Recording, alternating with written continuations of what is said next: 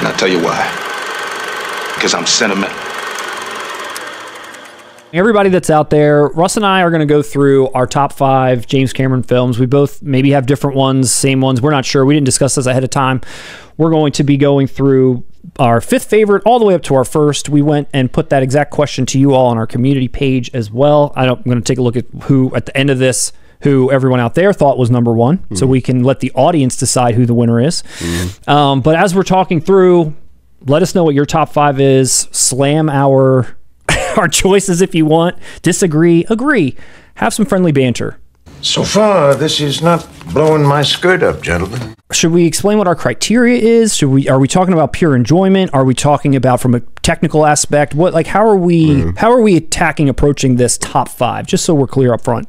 Personally, whenever I do this, it ends up being a mixture of both, honestly. And I think with someone like James Cameron, he's such a straightforward filmmaker. There's really little room for interpretation in his movies. Yeah, they're very linear. They're very 1 + 1 = 2.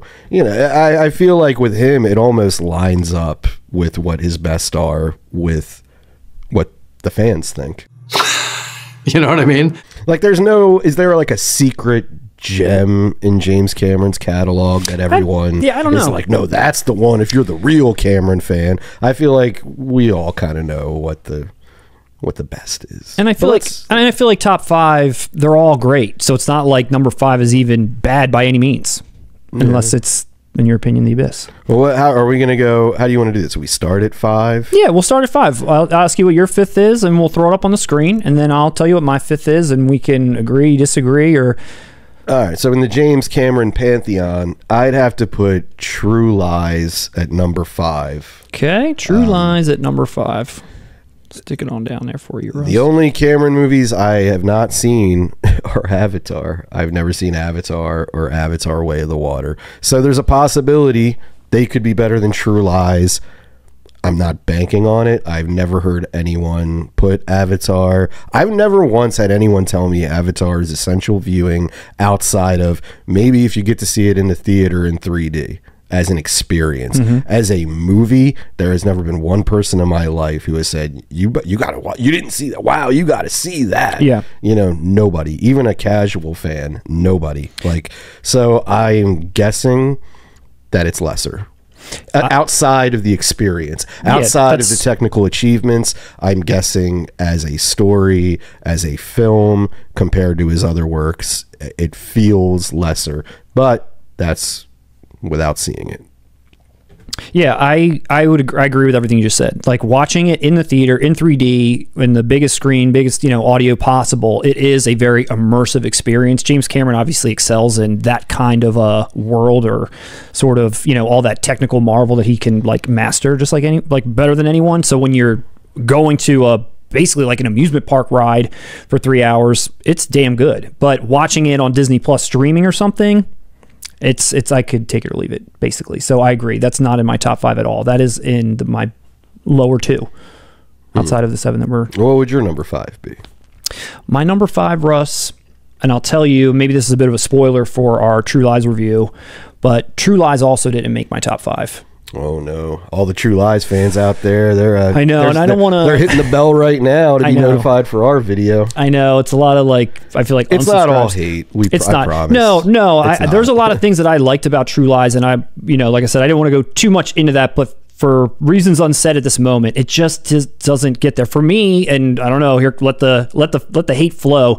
Titanic was more entertaining, or even like on that technical aspect, whatever you want to say, like it's just a more, I don't know, overwhelming experience, something that's a little bit more to take in than True Lies was for me. True Lies, very entertaining, don't get me wrong, all these movies are great, but for some reason I feel like I would watch Titanic more than I would go back to watch True Lies.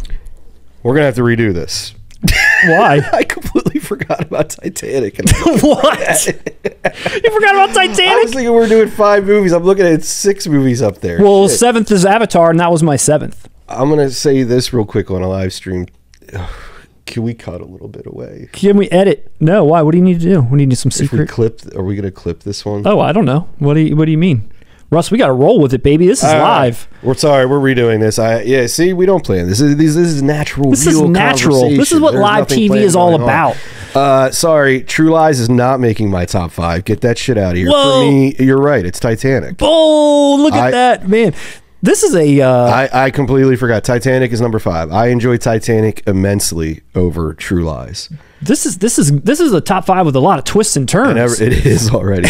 And you guys can get mad at me all you want. I'll tell you one of the greatest joys of Titanic today, because we obviously on this channel we've been covering Cameron for some time. I remember editing and I was kind of like skimming through Titanic. It is such a joy watching these two great actors in like their youth. Like we now have 30 some years of great Leonardo DiCaprio films, great Kate Winslet films, and it's such a joy watching this movie today, seeing this youthful exuberance from them. Yeah, and they click. They're great together. And honestly, Cameron, you know, he's more on the technical side. He's more on all that. He needed a strong chemistry, and he got it out of them. It's a beautiful film to look at, too. It is. Yeah. It actually, like I said, sort of what you said to how the Conan the Barbarian world is big enough for Arnold. I think Cameron finally found a subject in this that was worthy of his immense, like, scrutiny and dedication. You know what? Don't worry about it. He wisely chose to do just a classic, almost golden age type love story film that's basic so that he could indulge in all of his here's the water flooding, you know, that's like a staple of his and everything. Like he could do what he does and let the heavy lifting, leave that to the actors. You unimaginable bastard. I'd put it above True Lies. Number 5. Number 5, Titanic. Sorry about that mishap. That's all right. How many people disagree with that? Maybe a lot, maybe a little. What would your 4th place James Cameron pick be then, Russ? 4th, and again, maybe a spoiler for a future video, so I won't go too deep, but 4th, I would put The Abyss. Okay. I would put The Abyss as number 4. I technically enjoy Titanic a little more. Okay. But I think The Abyss, I'm more impressed. First off, the year it came out, I'm impressed with everything it's done, everything that it achieves. I'm also impressed. I feel like he was kind of going for something deeper, pun intended, almost 2001-ish. Yeah, okay. Maybe, no, you're not. Actually, you know, it's a good Close Encounters-ish. Okay. And I thought that was interesting to see Cameron do that. But again, he's just more immersed in the subject matter of being underwater. Yeah, exactly. He loves that. Just give me a fucking plot so I can be down here. I want to live underwater for a year. Yes. How do I get there? Oh, okay. Nah, dude, it's one of those deals where for the type of film it is, what it is, I mean, he's just... He'll hit a home run every time. This is just, it's like throwing him a softball. This is what Cameron does, and he exceeds at. So, Abyss number 4. My number 4, Russ, also The Abyss. Wow, we are on the money. I feel like we're gonna break apart in the 3rd, 2nd, and 1st. I think we're gonna break apart. Yes, I have a feeling, but looking at what's left, essentially, if I get True Lies the hell out of here, if we just move him on out of here, looking at what's left. I mean, looking at my enjoyment of Terminator 2, and Aliens against The Abyss, I absolutely love The Abyss, and I'm one of these people that have been waiting for The Abyss. But kind of like you mentioned, it's sort of this like boogeyman of a title that people have been clamoring for so long. That's a big reason for it. Not to say that I enjoy it, like much less or anything else. It's an awesome movie, but I feel like this is the place that it probably lives in my heart amongst these last few. Yeah. And like I said, I don't want to get too deep in my thoughts, pun intended again. I'm going to save it for our review. I think some of these last ones are going to be more nostalgia driven for me, even though all of them have merit. I think a lot of the where I'm coming from is probably going to be more of a nostalgic period anyway, except for Titanic, because I just saw that for the first time not that long ago. Yeah. I'm sure it does for me as well, because I know my number 1 pick, I've probably seen that one the most. Yeah. Okay. I've definitely seen it the most, actually. All right, Russell, hit me with your number 3, James Cameron. This is where we'll probably differ. Maybe not. Okay. Terminator 2 is number 3. Okay. I'm on record. I have issues with this movie. Okay. You are on record for that. I do. I have issues with this movie. I don't like the direction it went in. I don't. To me, this film does what a lot of other sequels do and get a lot of heat for, is that he basically remade the original Terminator and made it a family-friendly film.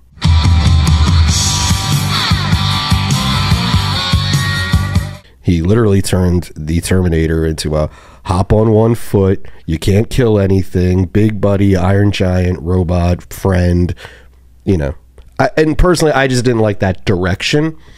That being said, even though I disagree with that idea, the execution of that idea is flawless. Yes! When I was 10 or whatever when this came out, it hit me just like it hit everyone, you know, our age. Do you wish it works? I just wish, and the older I get, I see it clearer, and it bugs me. It bugs me as I get older. As I watch this movie, I'm like, it's. I just don't feel like.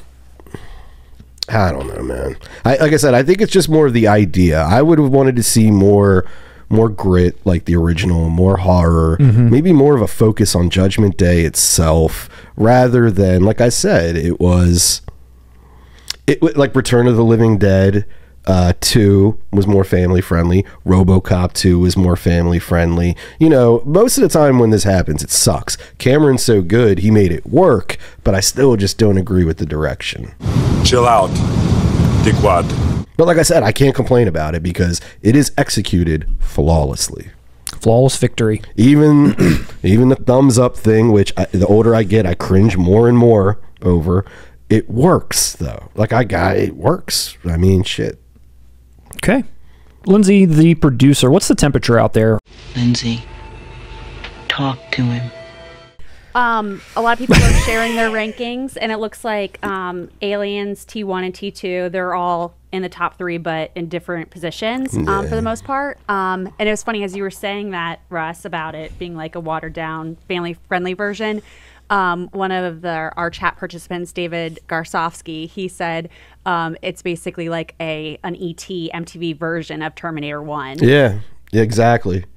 Yeah, but feelings are mutual. I'll say, You Could Be Mine is a great fucking song. Now we're gonna throw MTV into this cover. I don't even like Guns N' Roses, but like that song is so fire. You Could Be Mine is a badass song. Oh my god, holy shit, dude! It's like probably their best song. Give us a break! I give it all the credit it deserves, but I also I don't know. You got to admit, for people watching, if this happened in any other franchise, if Predator 2 had a kid walking around being friends with the fucking alien, like, we would all be bitching. But for some reason, Terminator 2, we all just collectively was like, yeah. No.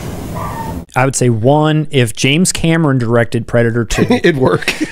and 2, if they introduced a equally badass villain to be like an opponent, then it would work. Robert Patrick is a big reason it works. The whole cast. Yeah. I'd go so far to say maybe Arnold's the weakest one in Terminator 2. Dude, Linda Hamilton's kicking fucking ass in this movie. She is awesome. She understood the assignment. Yeah. Edward Furlong's good in it. I've never had a problem with Edward Furlong in this movie either. The only thing I really had a problem with, well, the most, is his friend's mullet. Oh shit. The redhead mullet. That shit's ugly, man. It is. That Cameron should have CGI'd that thing fucking out. George Lucas did. Let's DNR that. Let's give him. Just like smudge it so it looks a little less intense. Yeah. It's like Michael Mann came in and directed for a day. We need a mullet. Dude, I think I know right now, just in this moment, I know exactly where this is going to go. Like the rest of this tier list, I know, and you'll know where it's going to go the minute I put my third one in there too. Like as soon as I drop my third one in there, you're going to know where it's going to go, and I'm going to know where it's going to go.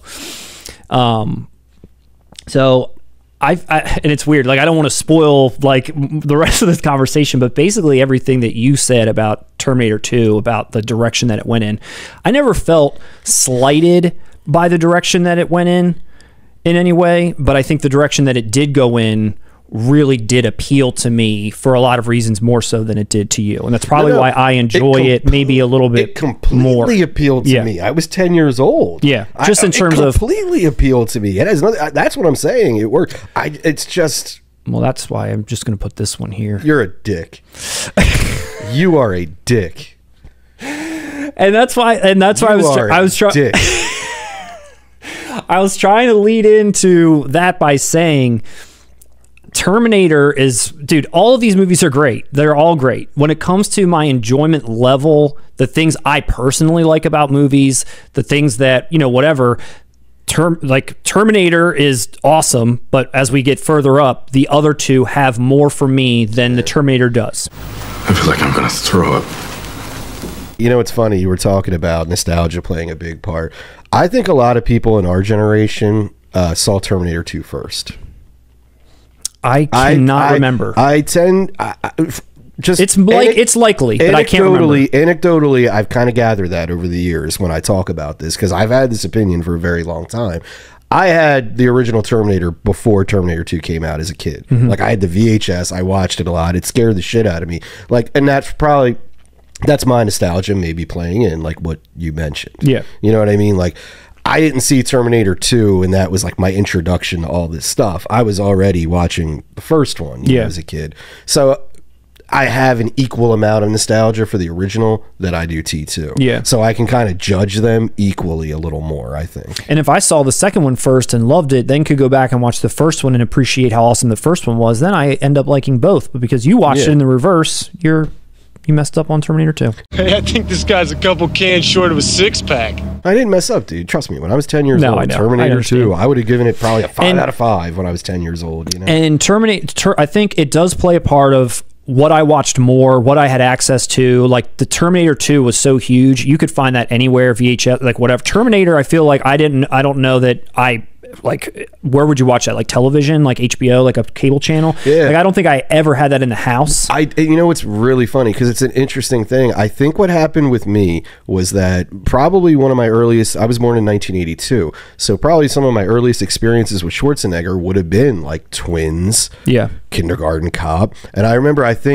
was at a store, like a fucking Kmart or something one day, and because I liked Twins and all that, I saw that cover, saw Arnold Schwarzenegger, and my mom bought it for me. Yeah. And that's how I started watching it. This is great stuff. I could make a career out of this guy. You see how clever this part is? How it doesn't require a shred of proof? So yeah, it was a little earlier on. Maybe that's why. I don't know. Still, no.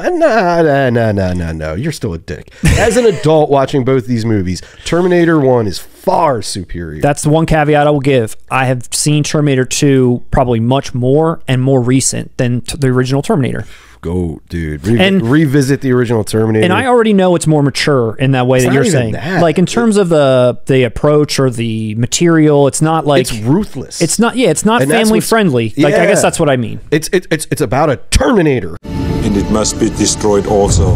Dude, I don't care. As a kid, the fucking scene in the... when he first gets back in time, he's just going through the phone book. Yeah. For Sarah Connors. Man, when he knocks on that door... Oh, it's intense. You Sarah Connor? Like, he fucking kicks it open, like the latch breaks off, and she's like, on the ground. He's just aiming the gun, and bang. Ruthless as fuck, dude. And he shot it. It's a horror movie, man. Mm-hmm. When he goes into the police station, and it's just a fucking bloodbath towards the end. He just kills every motherfucker in there. Even the end, it's relentless, dude. When his skin melts off, just go throw it at one. I was gonna say, you already fucking just know. Put it up for you. You already know. I'll just stick it there, dude. When his skin melts off at the end of it, and then the fucking sky still keeps going after him. It's like, Jesus Christ! It doesn't let up. You don't feel nothing like that in Terminator 2. As great as Robert Patrick is, Terminator 2 feels more like, and I'm sorry, I forget the commenter's name, MTV, spectacle, Hollywood. And that's not bad inherently. It's just, wow, compared to the OG Terminator, it's shit. Okay, well, I want to give my thoughts, at least a rebuttal, but before I do that, can we just say on the count of 3 what our number 2 is? 1, 2, 3, Aliens. Piranha. Aliens. Yeah, so Aliens is my number 2, and then Terminator 2 was my number 1. And this is after deep consideration. And what I'm going to say to you is, everything you said about the Terminator, I'm not going to disagree at all. Everything about what you just said, it's incredible, it's amazing, it's ruthless, it's brutal.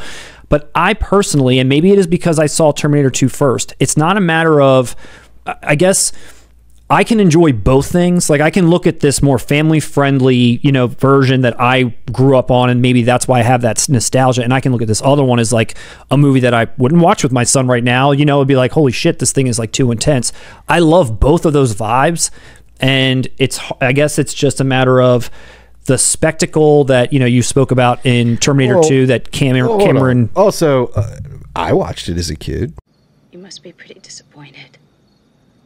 I think it works for kids too, and I think it works for kids better because it's more, as a kid when I watched it, it felt more like, wow, like holy shit. Whereas Terminator 2, even as a kid, I kind of recognized this is a kid's movie. How did you feel during that 3-minute sex scene when they're making Kyle Reese? When they're making John Connor? I jacked off.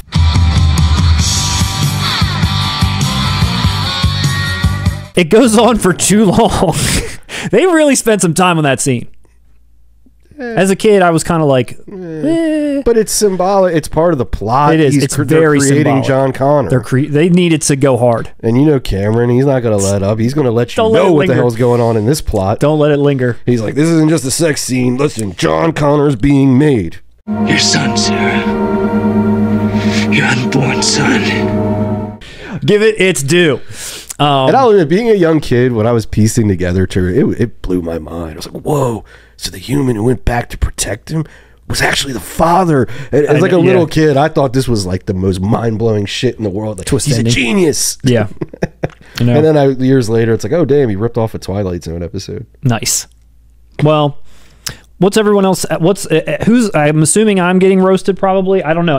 Is everyone sort of like split? You might have gotten dragged for a minute. I got dragged. I think it's a chat that's very divided. A divided chat. Let me look and see what they said. And that's the great thing about Cameron there. There are no real wrong answers once you get to the top 3, I think.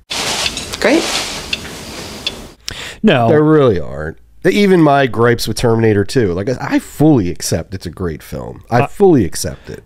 I'm not. If I had to watch Terminator 2 right now, I wouldn't be pissed off. Or anything. I will buy all of them. I will get every. It's like I'm sad that Terminator 2 got the due that it did on physical media, but I don't know. It's just a movie, I guess, that I can't get past my feelings for back then and how amazing and incredible and everything that it was. And not that the Terminator isn't, but I don't think even as a kid, if I did see it, and I know I saw it young, I don't know if I almost probably in my childlike mind looked at it like, wow, this is like an upgrade to this movie. Oh, of course. Of course. And now I understand that that's not. I mean, production value maybe, but not like in any other way. The original Terminator is low budget. Yeah, very low budget. Low budget, and then he's playing in the biggest world imaginable. I'd also really quick want to point out another point on my favor. Yep. The score is better in the original. Better than mortal man deserves. The music's better. Oh, the Brad Fiedel score? It sounds more synth 80s and all that. It fits the vibe more. It sounds way better than the updated one in T2. Here's the poll, Russ. You ready to hear what the people said? The people that voted. I'm a man of the people. Online, they gave number 1, Aliens. Fair. Number 2, Terminator 2. Number 3, Terminator. Number 4, The Abyss. Number 5, True Lies. I didn't throw Titanic in there. I just put these in there. But that's what the people said. Well, that's great. That's just fucking great, man. I don't know. What was being said about me, Lindsay? What kind of comments? So vain. How was I being dragged? I think you might have lost a couple subscribers. Oh, I'm sorry, guys. Okay. No, I think it's all jokes. It's all with love, I think. We have subs to spare. Don't worry about I know. Well, this is... Someone did ask if you could get kicked off and replaced with somebody else. No, I think what you were saying though, Russ, about seeing T2 first, a lot of people did echo that they saw it first and that was their favorite growing up. Some people said that now as an adult they appreciate T1 more than T2. But yeah, it's the chat. If I get when I get the that's what you're saying, and that's what you're saying, and I agree, and I feel the same way. I was blown away by T2 as well. Don't get me wrong. It's just that as I've gotten older and you kind of remove that childhood bias, that nostalgia, and I'm watching both movies like, wow, one is just superior. What's wrong with your eyes? I don't know. I'm open to, but this I feel like will still stay where it's at. Maybe Aliens will bump down. I don't know, but I feel like Terminator 2 stuck. So that's our top 5.